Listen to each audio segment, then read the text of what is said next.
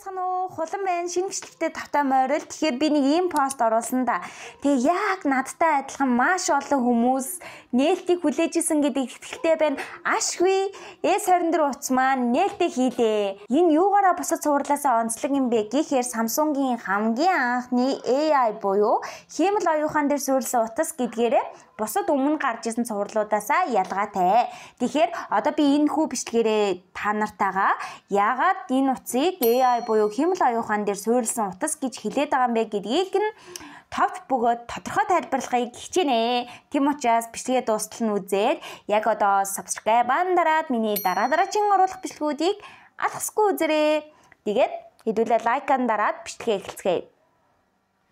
Бас хэрэгтэй нэгэн рүү явуулаарай.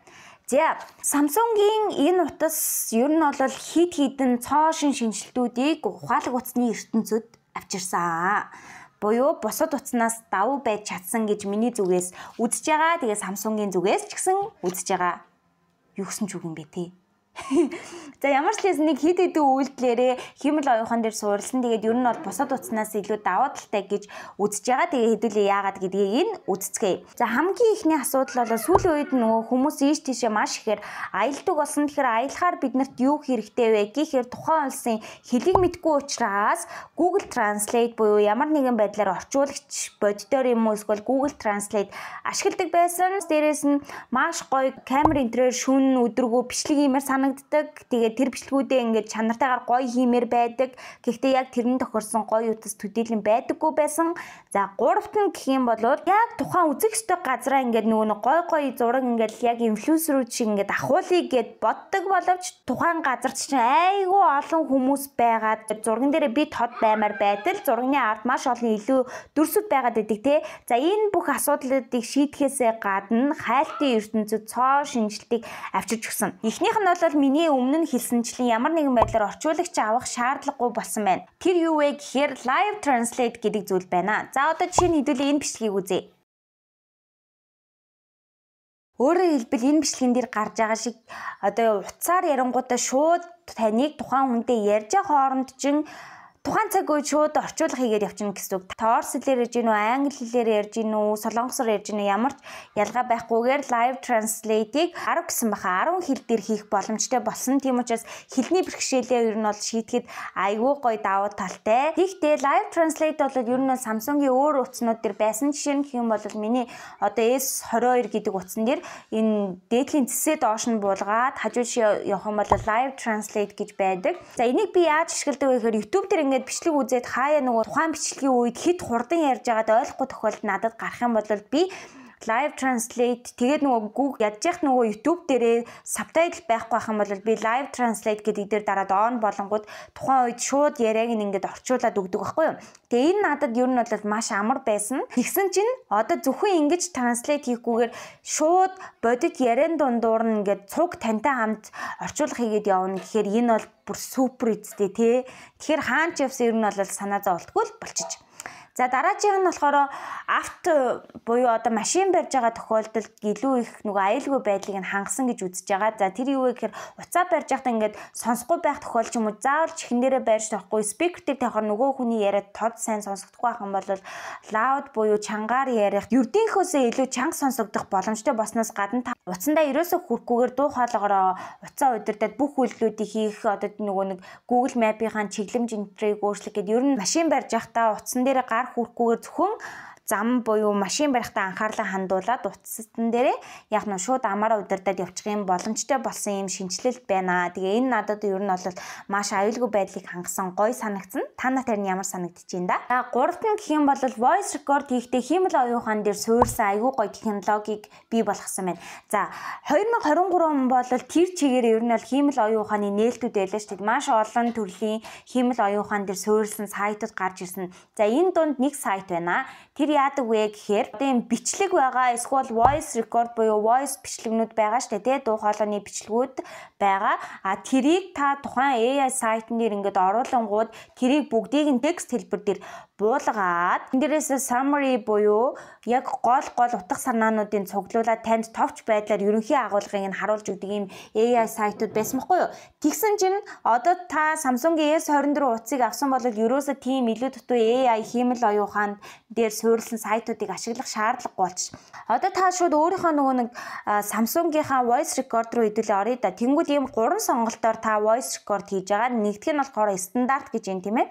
За энэ стандарт гэдэг нь болохоор яг ерөнхий voice record ямар байдгүй тэрийг нь хэлж байгаа. За interview гэдэг нь болохоор зөвхөн та хин нэгэнтэй ярьслах хийж байгаа ч юм уу, лекцэн дээр ч юм уу те ухаан хүний ярьж байгаа хүний яриаг илүү тод тэгээд бусад чимээнүүдийг багасгахыг хүсэх юм бол interview гэдэг сонголтын дээр нь тавиад voice record хийх боломжтой. Ингэх юм бол илүү дутуу чимээнүүдийг намсгаад зөвхөн тухайн ярьж байгаа хоёр хүн хідэн ч юм байдэн те тэр хүмүүсийн яриаг илүү тодор сонсох боломжтой болсон гэсэн. Харин гурав дахь нь болохоор speech to text гэдэг юм сонголт байсан. За энэ болохоор яадаг вэ гэхээр альва лекц за ер нь бүхэлдээ voice record хийж байгаа таны хийсэн бичлэгийг чинь 10 минут хүртэлх бичлэгийг текст хэлбэрээр буулгадаг гэсэн баггүй юу? За харин S24 болохоор энэ voice дээрээ хиймэл оюун ухааныг холбоод ямар давуу тал хийсэн бэ гэхээр таны одоо voice record-ыг текст рүү буулгахаас гадна яг миний түрүүний хэлсэнчлэн summary буюу яг гол утга санаануудыг гаргаад товч тодорхой утгыг нь танд ингээд автоматар бэлдээд хиймэл оюун ухаан дээр суурилсан 20 S24 утас маань гаргаад өгчих юм байна. Тэгэхээр энэ бол ер нь бол лекцэн дээр ямар нэгэн ажлын ярьслага те юу байдیں۔ Те бүх юм яриатай холбоотой та чухал зүйлийг тэмдэглэж авахтаа ингээд хураагаад авчихаасаа гадна яг тэрэн дээр гол утга агуулга нь юу байсан юм бэ гэдгийг олон цаг хугацаа шаардлагагүй богино хугацаанд ойлгоод авчих боломжтой болсон. Гоё гааз. Надад бүр энэ маш гоё таалагдсан. За дараагийнх нь болохоор миний түрүүн бүр бичлэгний хамгийн ихэнд хэлсэнчлэн хайлтын ертөнцид сошиал технологиг нэвтрүүлсэн гэж байгаа. Тэр юу вэ гэхээр Circle to Search Samsung, Google гэдэг хоёр компани хамтарч ажиллаад S24 утсан дээрээ Circle to Search гэдэг шинэ сонголтыг бий болгосон. За энэ нь юу гэсэн үг вэ гэхээр одоо хэдүүлээ бичлэг үздэгэ. Энийг хардаа. Тэгэхээр өмнө нь бид нэр хайлтан дээр яадаг гэсэн мэхээр альва нэг зүйл рeel дээр гоё хувц буюу хувцалт нь айгүй гоё харагдаад эсвэл нэг гоё бүтээгдэхүүн байгаад тэрнийхээ зургийг скриншот хийж аваад ингээд Google руу ороод адилхан дүрсээр хайдаг байсан да. Тэгсэн чи одоо ерөөсөө тийг шаардлага болчих. Яагаад вэ гэхээр Circle to Search буюу та яг энэ бичлэгэн дээр гарч байгаа шиг home button буюу яг голын нөгөө нэг товчон дээрээ дараад тэнгууд дэлгэцэж айгүй гоё юм гэрэлтэйгээр гарч ирэнгүүтээ та хайхыг хүссэн ч юм уу мэдхийг хүссэн зүйл дээрээ шууд ингээд дугуулаад зураад болоо. Ингээд зурсны дараа тэрнтэй холбоотой үүн хаана хідэн төгрөг гэдэг бүх холбоотой мэдээллүүд нь гарч ирнэ. Гоёած. Тэгээд ямар ч скриншот хийх шаардлага болсон байна. Гэхдээ энэ хайлт нь штэ зөвхөн зурган дээр ингэж үйлчилдэггүй, бичлэгэн дээр ингэж үйлчилдэггүй. Та бүх төрлийн аппликейшн дээр энийг ашиглах боломжтой. Instagram, Facebook, одоо Reel, TikTok юу гэдэг те тэрэн дээрээ тухайн бичлэгээ зүгээр паузлж жагаад хүссэн хэсгээ дугуулад бүх зүйлийг нь мэдээд авчих боломжтой. Тэгэхээр энэ бол яг угаасаа л хайлтын ертөнцид цоошин тесрэлтийг авчирж байгаа. Бас бидний өдөр тутмын амьдралыг маш их хөнгөвчлж байна те. Нэрийг нь бичиж аваад санаал ингээд хайгаад ах шаардлага ерөөсөө байхгүй. Хүссэн зүйлээ дугуулад л болоо. Мэдхийг хүссэн зүйлээ дугуулад болоо. Гоёгац. Одоо саяных бол ингээд бичлэг зураг энэ төр дээр бид нэр дугуулад юм хайчиж штэ. Тэгсэн чинь текст хэлбэртэй зүйл дээр бид нар яаж альва мэдээллийг авах вэ гэж бодсон чинь одоо санаа л да би ингээ нэг найзтайгаа текст биччихээд хүү энэ газар чи ойрхон хоолны газар юу вэ? За эсвэл энэ тооны хариуг мэдэж гин үү? За эсвэл булгоги ч юм уу тийм гой солонгос хоол идэггүй ийм нэртэй солонгос хоол мэдгүй ч гэдэг юм. За юу ч эдийн текстээр харилцаж хагаад мэдгүй зүйл гарч ирэх юм бол тухайн текстнийхаа хэсэг дээр яг адилхан home button-аар дарж онготой дугуулангууд тэрнтэй холбоотой бүх мэдээлэл хайлтууд нь гараад ирнэ. Тэгэхээр мэдгүй бүх зүйлээ яг нь асар богино хугацаанд мэдээлэл аваад эн чинь нэр ийм юм биш тийм. Хүүе булгоги гэдэг чинь солонгосын үндэсний хоол юм байна. Ийм орц найрлагтай ийм эдэн төрлөөр хийж болд юм байна гэд бүх мэдээллүүдийг дугуулад л авчих боломжтой. Та заавал тухайн зүйлийн нэрийг нь бичиж аваад Google руу ороод ингээд хайгаад ах ямар ч шаардлагагүй болчих. За эднэр бол маш гоё шинжилэлтэй байгааз ер нь бол Samsung барьдаг хүмүүс мэдэх бах та. Samsung-ийн зүүминг бол бусад устай харьцуулахад бол харьцангуй сайн гоё зүүмэлдэг. Гэхдээ энэ удаад бүр маш чанартайгаар зүүм хийх тал дээр илүү их анхаарсан байна. Хэдүүлээ энэ Mr Beast энэ бичлэгийг харъя л да.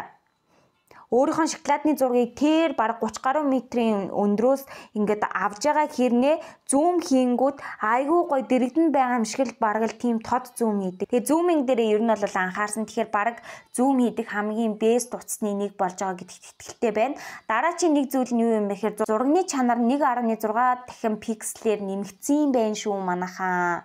Тэгээд дээрэс нь миний түрүүний хэлсэнчлэн шүн бичлэг хийж байгаа, шүн зураг авч байгаа бол яг өдөр шиг таны царай маш гоё тод гарна. Тэгэхээр шүн дурсамж бүтээх, шүний аялал энтер дээр бол бичлэг энтер дээр ерөөсө санаа зовох шаардлагагүй болсон байх шүү манайхаа.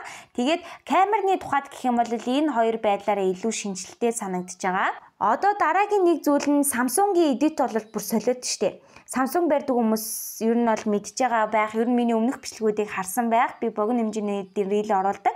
Би ингээ нөгөө утсан дээрээ ингээд илүү дутуу ингээд дүрсүүдийг арилгахад Samsung айгүй гоё цэвэрхэн арилгадаг байхгүй юу? Зургийн илүү дүрсийг ер нь баг төлбөр төлөөд өөр сайтаар ингээд арилгаж байгаа шиг айгүй гоё цэвэрхэн арилгаж чаддаг. Тэгсэн чинь энэ удаа Samsung S24 утсан дээрээ AI буюу хиймэл оюун ухаан дээр суурлаад зургийн эдитийг дараагийн түвшинд аваадсан байна. Ямар ч илүү дутуу аппликейшн ашиглах шаардлагагүй болсон. За тэр юу вэ гэхээр хэдүүдийн бичлэгэн дээр харъя да.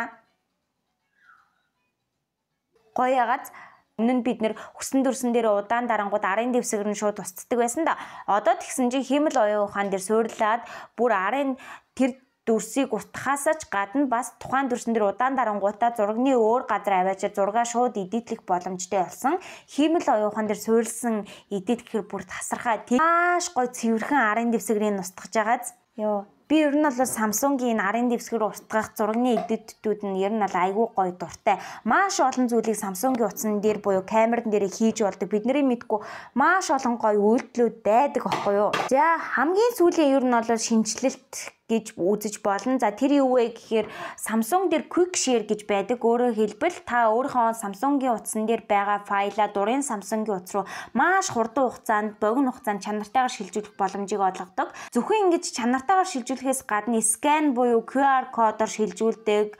Тэгээд дээрэс нь та шилжүүлэхдээ тухайн одоо нөгөө файлаа тухайн хүний утсан дээр хадгалагдахгүй байдлаар буюу тодорхой хугацаа заагаар шилжүүлэх боломжтой гэдэг маш олон үйлдэлийг өөртөө агуулсан quick share гэж байдаг. Энэ quick share зөвхөн Samsung хоорондоо шилжүүлдэг байсан бол одоо бүх төрлийн Android утас руу quick share-ээр дамжуулаад файл шилжүүлэх боломжтой болсон байна. Би тэгээ гайхсан байхгүй юу? Одоо би энэ бичлэгээ Redmi 12 гэдэг утсаар хийж байгаа байхгүй юу? Тэнгүүд энэ Redmi дээр энэ quick share гэдэг аппликейшн байгаад байсан. Тэгээ би өмнө нь өөрийнхөө Samsung руу ингээд шилжүүлэх гэсэн чинь хоорондоо холбогдохгүй ерөөсөө шилжихгүйсэн байхгүй. Тэгээ би гайхаад байжсэн чинь харин одооноос бүх төрлийн Android утас руу quick share-ээр дамжуулаад хүссэн файлуудаа хурдан богино хугацаанд шилжүүлэх боломжтой байна. Нэр бас нэг шинжилт байгаа. Тэр нь юу вэ гэхээр privacy буюу таны ингээд аюулгүй хувийн мэдээллийн аюулгүй байдлыг илүү хангасан гэж байгаа. Гэхдээ яг бичлэгэн дээрээ гарсан шиг бол яг яагаад гэдгийг нэм тодорхой байдлаар нь ер нь бол нэг наривчлан тайлбарлаагүй. Тэгээд ер нь бол утас нь яг гараад хүн бүхэн аваад ирэхээр яагаад илүү аюулгүй болсон, end to end encrypted болсон бэ гэдгийг би дараа нь дэлгэрэнгүй оруулна гэдэгт итгэлтэй байна, найдаж байна. Утас авчих юм бол шүү дээ. Тоглоом тоглодог хүмүүс зориулаад Samsung за хичнээн удаан тогсон гэсэн ер нь бол утас авахгүй байхаар арга хэмжээг авсан гэсэн. Тэгэхээр та нар юу ч гэсэн авах юм бол удаанаар тоглоод үзээрэй. Алах нь үгүй юу шалгаарай. За тэгэхээр ийм гой шинжилтүүд гарсан байна. За одоо харин үйлдэлээсээ гадна ямар үзүүлэлтийн өөрчлөлт гарсан бэ гэдгийг хэдүүлээ ярилцъя. Хамгийн ихнийх нь болохоор ер нь бол өмнөх загваруудтайгаа харьцуулахад 3 дахин бат бөх болсон гинэ. Эвдрэл гэмтлийн үед бол 3 дахин бат бөх болсон. Тэгээд scratching буюу одоо нөгөө дэлгэцэн дээр зурагдах магадлалыг илүү багасгасан гэж үзэж байгаа юм байлээ. Тэглээгээд яг шилэн наалт наахгүй нь гэж байхгүй л дээ. Ер нь бараг ойрын хэдэн жилдээ шилэн наалтнаас салахгүй байх. Гэтэл яг өмнөх загваруудаа бодох юм бол дэлгэцэн дээр зурагдах зуралт нь ер нь бол багассан гэж байгаа юм байлээ. За 3 дахь нь болохоор хамгийн гоё давуу тал надад санагдсан тэр юу вэ гэхээр утсан дээрх гэрэл ойлт гэдэг нэг юм байна. За хүн болгон утсаа аваад гадаа гараад ингээ яг сайхан бичлэг үзье, юм хий гэж байж гингууд утас руугаа Хэдийгээр би утасныхаа гэрлийг хамгийн ихтер нь тавиад бичлэг үзэж байгаа ч гэсэн ер нь их бараан санагдаад нартай за яг нар бүр ихц дээрээс тусдах юм бол нэг ийм байдлаар ер нь бол харж таарна да. Тэгсэн чинь одоо S24 дээр гэрэл ойлтыг ер нь бол маш сайн багасгасан байна. За тэгээ энэ гэрэл ойлтыг багасгахдаа бас нэг надад санагдж байгаа ялгаа нь юу юм бэ гэхээр би ингээд нөгөө ухаалгасны бичлэг хийж явахдаа тэр ингээд оролцож явахдаа ингээд дээрээ уцаараа бичлэг хийж байгаа шүү дээ. Тэгэхээр яг нөгөө нэг тэр уцаараа бичлэг хийж байгаа маань тэр утасныг дэлгэцэн дээр ингээд ойгоод айгүй онцгүй харагдаад бичлэг чанаргүй байгаад байдаг гэсэн бүх төрлийн гэрэл ойлт заяа. Одоо бид нэр ингээд зураг авъя. Тэнгүүд ингээд гэрэл ойлттой хэсгүүд байгаад ингээд жоохон гэрэл ойдсан ч юм уу эсвэл таны утсан дээр гэрэл ойлттой юм зургнууд байх юм бол Samsung-ийн AI ухаалаг утасны хиймэл оюухан дээр суурилсан эдитэн тухайн гэрэл ойлтыг зурган дээрээс шууд автоматар арилгаад зургийг чинь гоё төгс олгох боломжтой болсон байна. Энэ өөрчлөлт бол надад маш гоё санагдсан. Та нар бичлэгээ дуустал нь үзсэн үү?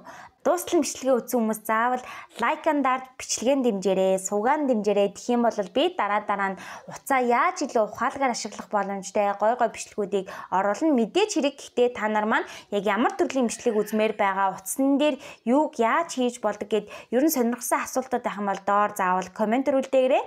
Тэгээд миний саяны хэлсэн шинэчлэлтүүдээс та нарт хамгийн их таалагдсан ер нь би S24 утсыг авах юм бол за энийг нь илүү их ашиглах юм байна да гэж бодогдсон шинжилтээ доор комментэр үлдээгээрэй. Тэгээд хамгийн гол нь энэ бичлэгэн дээрээ лайкан дараад шеэр хийж хэрэгтэй нэгэн рүү нь явуулахаас гадна та хэрвээ subscribe дарах юм бол миний энэ чиглэлээр оруулдаг ер нь гой бичлэгүүдийг алгасалгүй үзээрэй. Subscribe дарж сувгаан дэмжсэн та нартай маш их баярлалаа. Дараагийн бичлэгээр уулзцгаая. Bye bye.